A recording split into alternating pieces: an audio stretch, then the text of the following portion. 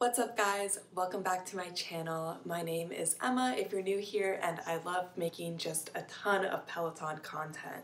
So we're just going to get right into it today. I'm going to be trying out the new Peloton class type called Bike Bootcamp. So Bike Bootcamp is a lot like their bootcamp that they offer on their tread, in the sense that you do cardio, you do full body strength, you do cardio again, you kind of mix it up in between. It's a lot like Barry's Bootcamp, which is a boutique fitness club, and I'm sure there's a lot of other boutiques that offer pretty much the same exact kind of workout. I'm a huge fan of Barry's Bootcamp, but I've actually never done the bootcamp classes on the Peloton because I don't have a treadmill. So this was really exciting when this came out. This is like right up my alley, something I'd be very interested in doing. Reading up on this class, it seems like they released this class to try to push their Bike Plus, which is their new version of the bike that I think costs the same as their old bike, and then they lowered the prices of the old bike that they had. I don't even have the Peloton, it's just a knockoff like echelon cheap bike. But I do take all the Peloton classes and I really love emulating the Peloton experience. They seem to be pushing the Bike Plus for these classes because you can rotate the screen. So they're like, be on the bike and then rotate the screen so that you can see it when you're on the mat, because you need to be on a workout mat while you're doing the strength, but you still need to see the screen. I definitely think that there's some things that are going to be bulky while transitioning. The biggest thing is on the Peloton, you clip in with bike shoes. So for the strength part, you're gonna have to clip out, change into normal workout shoes, because you can't do the strength part when you're in these bike shoes, and then change back to get back on the bike. I did read an article that was like, we give you time to do this, but I just feel like that's gonna be a very bulky transition and not a good experience.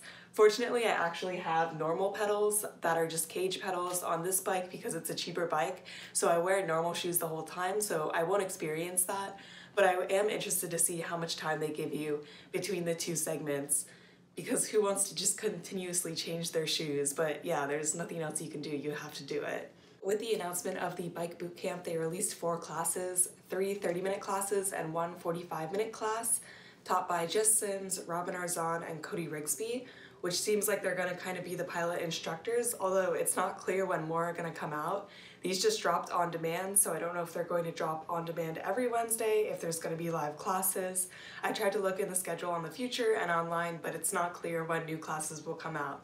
So we kind of have these 4 classes right now. Out of those classes, I would be most interested in taking the 45-minute class because that kind of mirrors Barry's Bootcamp the most, where you do cardio, floor, while the 30-minute classes do cardio, floor, cardio. So I am going to be missing that last floor segment in the 30-minute class that I'm going to take, but I could just do a Peloton floor class afterwards to kind of emulate that anyways if I wanted to.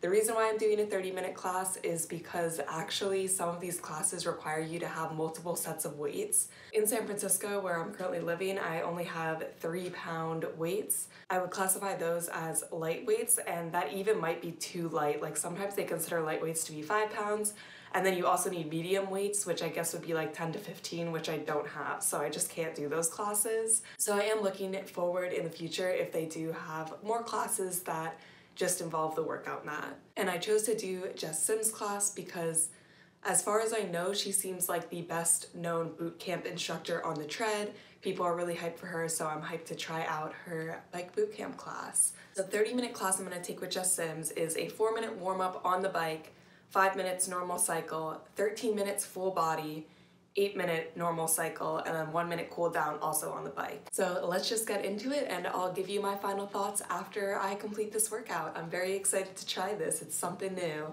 Pretty much ready to go. Got my water bottle, my towel for sweat, and I have this bookmarked. So 30-minute Bike Bootcamp body weight with Jess Sims. So let's start. What is up, Peloton family?